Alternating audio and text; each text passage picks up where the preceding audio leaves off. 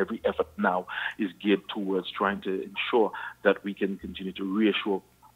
teachers and students that everything will be okay and that we can create the sort of environment that will foster a greater sense of collegiality and social responsibility under the circumstances. Listen, at this point, the union is concerned with job security, ensuring that all of our members can continue to remain employed both in the public and private sectors,